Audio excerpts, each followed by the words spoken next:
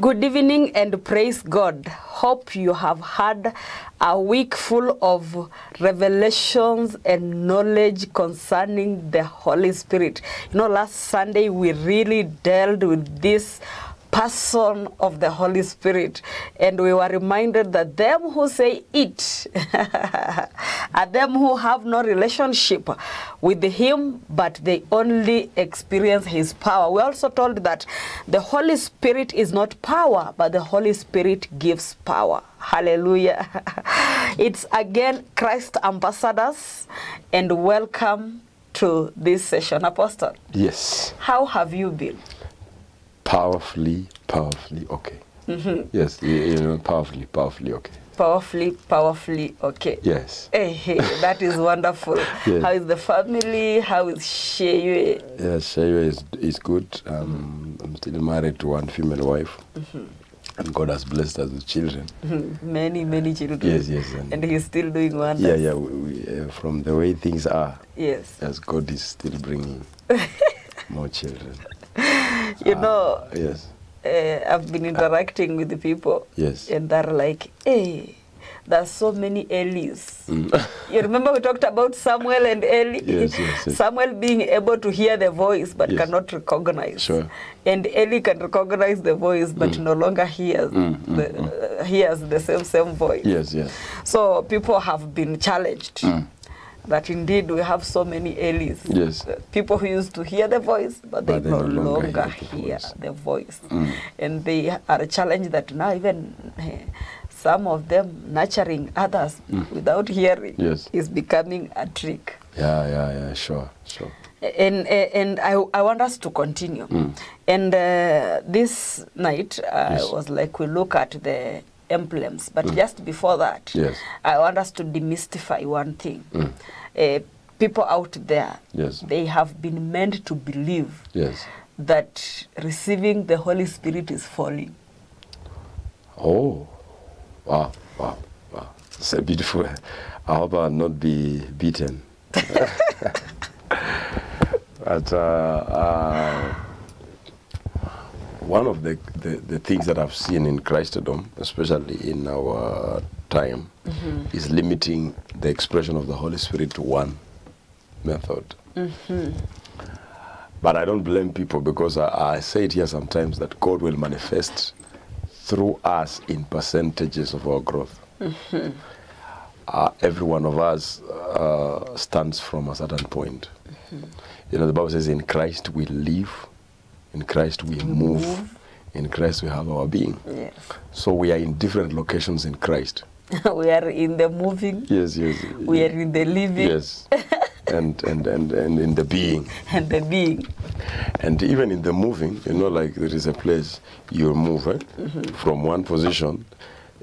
Your vintage point, your angle of looking at things varies from the point in Christ where you are. That is why there are people who approach kingdom matters with fallen wisdom. And there are others who approach it from the ascended place. And this is like you look at Moses, and Moses, he's told to build according to the pattern of what he saw. So Moses, according to him, he sees a temple, and he's told to build according to the patterns. Now, when you come to John the Revelator, he gets into the holy city, and there is no temple in the city. And he says the temple thereof, there was no building there. So there's nothing I could build, and he says the temple is God and the Lamb. You know, it depends with, you know. Are you seeing with Moses or with the Revelation? So the argument that we have, it will vary, and sometimes we may not teach it as an absolute, you know, or universal knowledge, because we stand in different places in Christ Jesus. Very, very, very, very important. So if you are standing in the falling, Yes, that's what will happen. Do you discover that before we got saved, we were using superstition to determine the outcomes of our lives? yes, For example, if you're just walking around and you meet a black cat. black dog, Yes, and you say, I'll not continue with the journey. and indeed, if you believed in such a wisdom, if you saw the black cat and you continued, indeed your day will not be good. And I usually tell my members, if you see a black cat, it's going somewhere. You know, it's just on its. It's on its way. Yes, to something. And then you discover that ukikuashwa na mkono, some people will tell you, no, you are going to get money. They will do like this. Yeah, yes. I'm going to get money. Yes, those are superstitious beliefs. And the good thing with the Word of God is it eliminates three things. Number one, it eliminates biases. You know, allow me just go lay that background for me to tackle your question. It eliminates biases. The good thing with the Word of God, because we are born with biasness, you know. It also eliminates stereotypes. You know, a stereotype like people from this community are bad people. There are people, pastors, female pastors that cannot lead the church, and all those are stereotypes. And then it deals with superstition. So most of the people that have really come to Christendom have come from a spiritual world that had a lot of gimmicks, a lot of games. You know, I saw a certain clip on social media, people who claim to be in a church around like this, chanting, doing some chants, and then all of a sudden they fall. And then one mama comes and holds another one, and then they fall again. So the intensity of falling determines the I don't know how to put the Holy Spirit yes, the intensity of the Holy Spirit. If you fall so many times, then you have the Holy Ghost. But I beg to differ, because the Holy Spirit would come to us and in proportion to our faith. The Bible says every prophet should prophesy in proportion to our faith. If you believe that you have to fall for you to get healed by the Holy Spirit, that is what will happen. But there are some people that will just believe in the prayer closet. They don't even shake. They receive the Holy Spirit. Actually, someone said that deep waters are always still. Yes. And if you relate with the Holy Spirit, you will discover that the Holy Ghost is a gentle. Sometimes he can come with that violence and people will be slain. But then I've been doing missions in high schools, and I discovered the moment they discover that you love seeing people fall down, they fall down before even you let them fall down. And some of them fall down and they spend a considerable amount of time on the ground. Meanwhile, as you teach the word, but they are asleep. So you think someone is slain? Yes. In the real sense, actually they are sleeping. And that's the subtlety of the wicked one. The Bible says, Paul says, I fear so much for the church, lest the same way Eve was beguiled by Satan, that is in 2 Corinthians chapter 11, verse 3, ye also have been beguiled, deceived, to come out of the simplicity that is in Christ Jesus. I don't know if I get it. The simplicity that is in Christ Jesus. That in Christ Jesus, things should not be so complicated. I think we have complicated issues about the Holy Spirit. And so much. And so much. And I don't limit the Holy Spirit to just coming to you when you are relaxed like that. I have never wanted to limit the Holy Spirit. But listen to me. Faith plays a very important role. Faith? It plays a very important role. Because the Holy Spirit will come, and to us who know Him, He will tell you what to do, but He will never tell you to fall.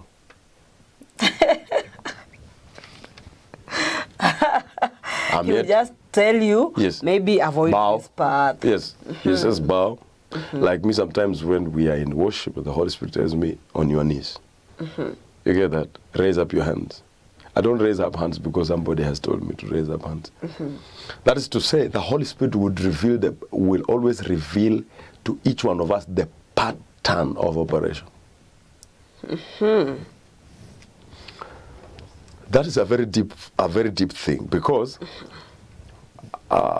let me tell you, one of the mistakes I've made in ministry is I delayed to become me. You delayed to become you. Yes. Tell us something more. And I delayed to do me. Because every person has their place in God. And there is a specific pattern of operation that the Holy Spirit has given to everybody. So I have my own yes, pattern of operation. Yes. Someone else has got their own pattern of operation. So establish your pattern by the help of the Holy Spirit. Excel in that. That is your flavor in insulting the world. You know, is your flavor in what? Insulting the world. Because we have different flavors. You get that?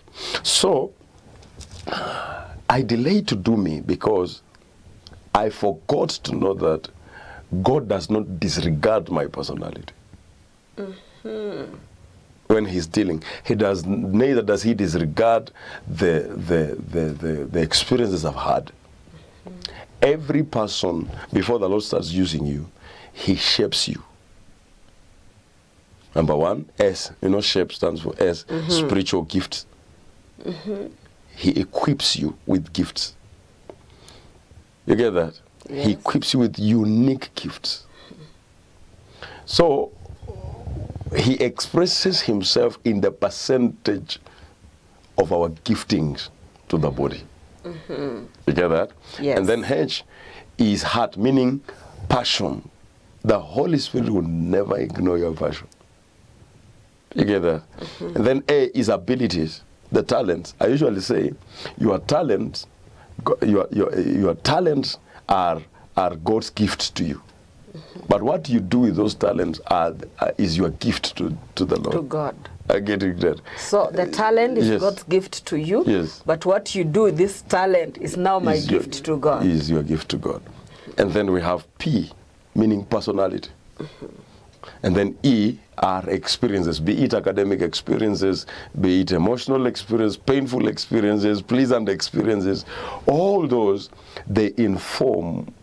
Is always a clue, because nothing gets God by surprise. It is a clue of how God would want to use you. I call it shape. You know, there is a way when you see cup, you know this is for drinking. When you see plate, you know this is for putting. If it's luya, you put there some stuff. Yes. Don't call soup. Don't say soup. We call it food. Yes, food. It is the only food in the world. Yeah, so what I'm saying is that by the help of the Holy Spirit, you will establish your own pattern. That is so unique from my pattern. But what will make us now meet? What was our point of convergence? That all those our patterns fit in the Word of God. You get that? Yes. That is now where we meet. So the Word of God now becomes the baseline. Even if this one is different from this one, but it is still within the confines of the Word, then it is permitted. So at times we criticize something, a reality, that we have not experienced because it is not within our space. I getting that. It's not our pattern. It's not our pattern. And whatever you do not understand, you can easily abuse, you can easily criticize. You get that? So, if, for example, a brother Apollos comes, yes, and shares the word, and the Bible says he's mighty in scriptures, and he helps so many people in scriptures, and another person comes and people fall down, and who is powerful? Who is more powerful? The one who is sharing scriptures. You see? Because you identify with that realm. I get it.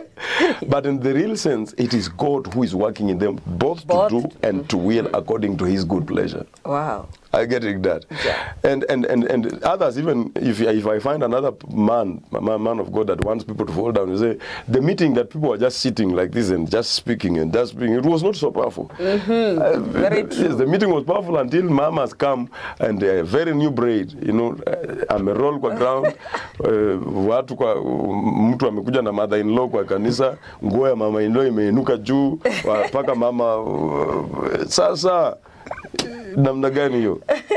Now it gets into confusion. And the Bible says something glorious. I don't know whether you have ever examined that verse. The Bible says in Ephesians chapter 5 verse 18 that do not be drunk with wine in which there is excess. But be ye filled by the Holy Spirit. So when you are drunk with wine, there is what? Excess. So anytime there is excessiveness, it's not now the Holy Spirit. Ni pombe. There's a lot of excesses. You know, mtu anaanguka, ana roll, ana sarakasi, nini. Hadi nafika saa 6 usiku bado mnapambana na mtu. But most of those people, if you are very keen to those people who are delivered on Sunday, delivered on Tuesday during the prayer meeting, Wednesday during the midweek service, yes, and Thursday the prophetic service, and Friday in the Kesha, all those people that get delivered, they have one characteristic. They have not given the word of God its preeminence. They have not allowed the Holy Spirit to breathe on the word of God. They are used to gimmicks. Because I will say this is a very controversial statement. No, nothing called a man of God called to a deliverance ministry. But we hear them say, I'm called into deliverance ministry. There's nothing like that. What is that? Well, can you give me that in the Bible? Apostle, it's not me who says. I hear them saying. Who is the ultimate deliverer? The Bible says, you shall know that truth, and the truth shall make you free. Actually, the right verse is, word is make you. I get it then. Whoever the Son of Man sets free. The Son of God sets free. Is free indeed. So who has been called in the ministry of deliverance? The Son of. So I have no problem with men of God who walk around and the Lord uses them with all due respect to really help our people. At some point, the Lord helps me also to, you know, pray and cast out devils. But listen to me, it's part of the package of a believer. Those who believe. Those who believe. Yes. That it comes with the package of salvation. Yes, of salvation. Salvation is a package. Yes, it's a package. So this is part of this package. Yes, part of this package. Wow, I hope you come to the realization that even you, as a member of a church, as long as you are saved, that is a package. Yes, so most of these things, I think we have served on the altar very weak doctrine. As in, what's the authority of a believer? An ordinary believer, a person, you've just gone to the road there and met them and preached to them Christ, and they are filled by the Holy Spirit. They must be able, number one, to lay their hands on the sick, and the sick will be healed.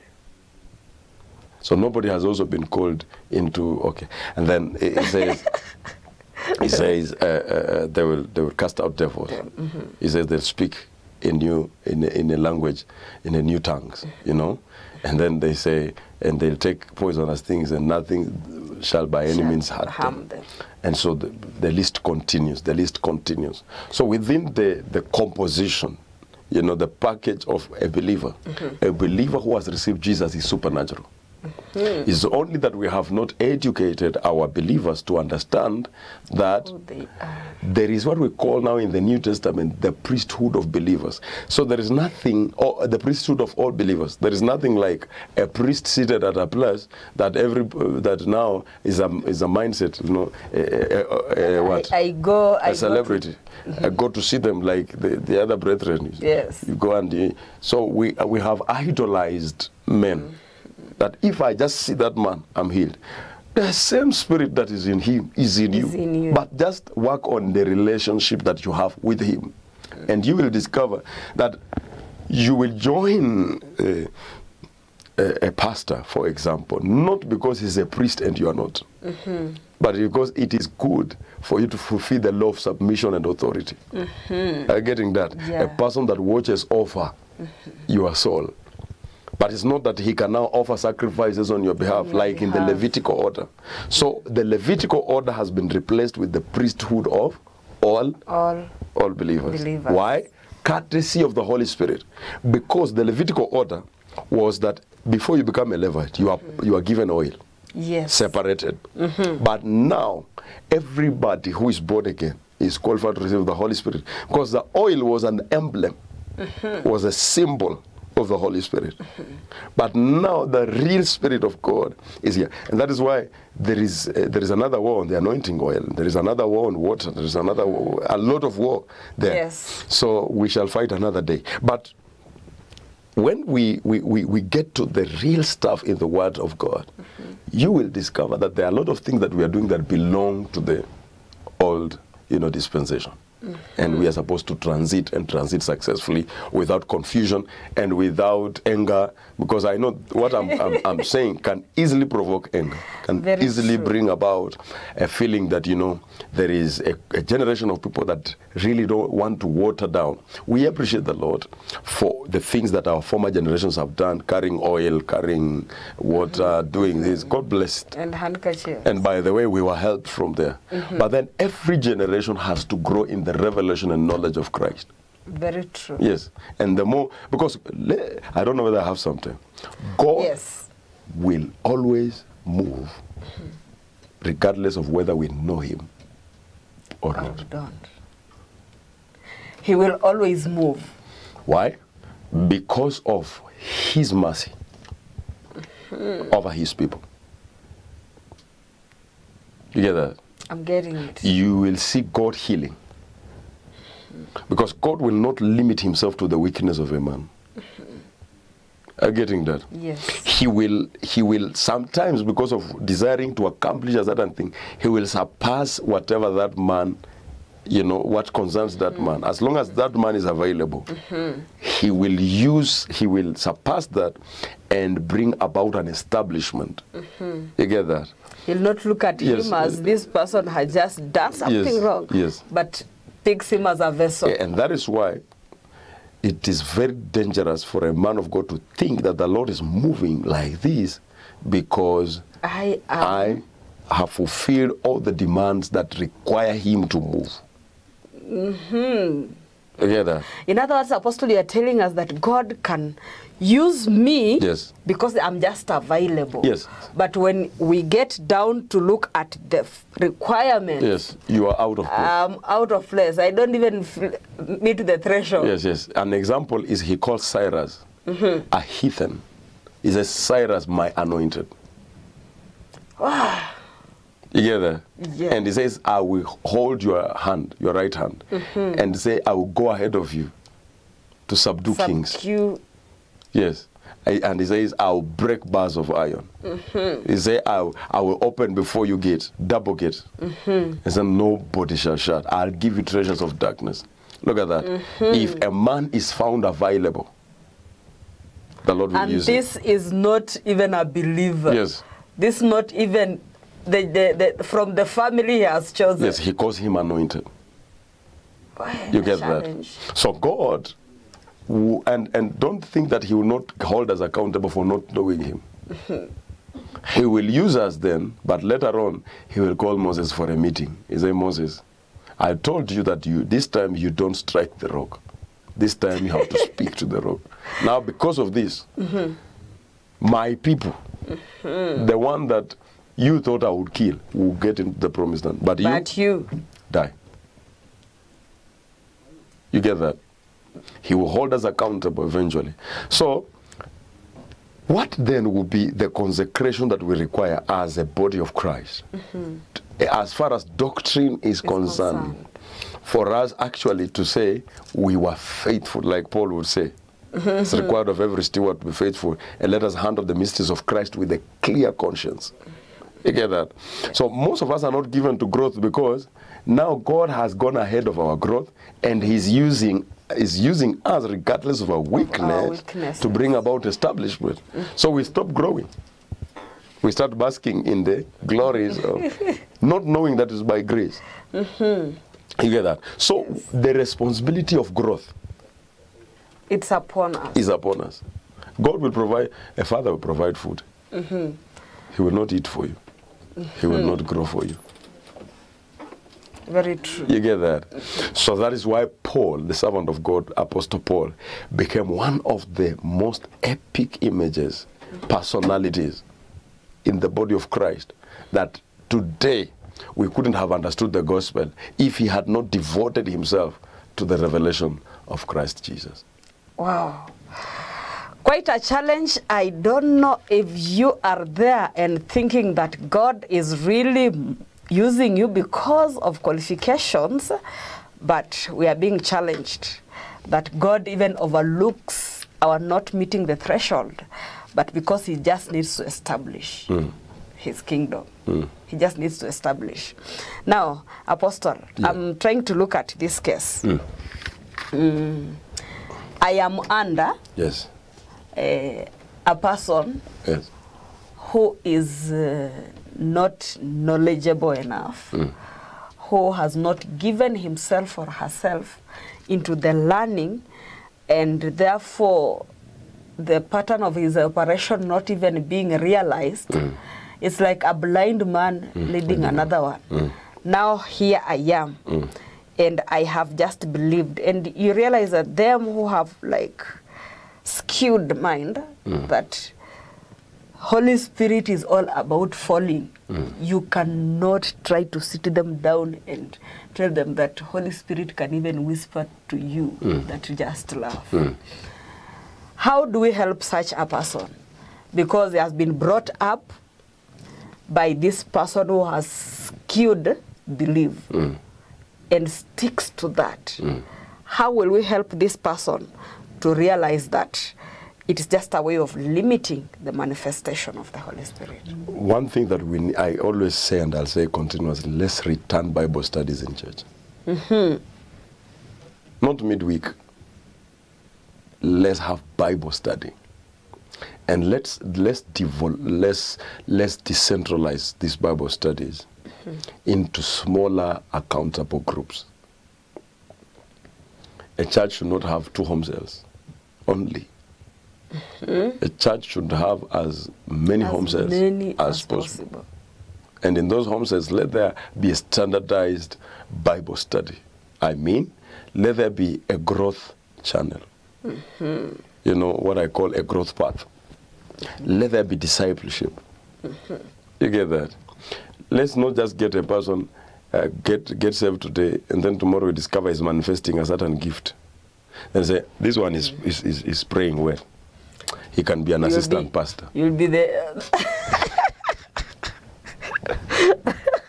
Now, because a toddler who needs to be. Yes, because the demands of ministry demand a lifestyle and a knowledge.